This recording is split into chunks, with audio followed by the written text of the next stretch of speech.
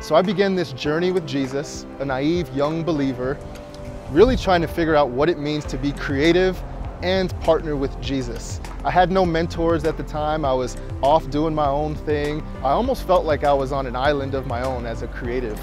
But it wasn't until meeting Tommey that I felt like there was a larger community, a larger mentorship available, wisdom that can come and help creatives like myself.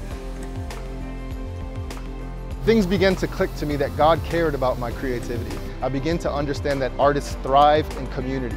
Tommey's program does a great job of pairing the practical and the spiritual. The minute I signed up for the group, the minute I put my deposit or my payment in, my life already began to change. It was like there was like instant favor attached to this idea of committing to a group of creatives. My name is Peterson. I have a thriving Christian art business today, and Tommey is one of my mentors.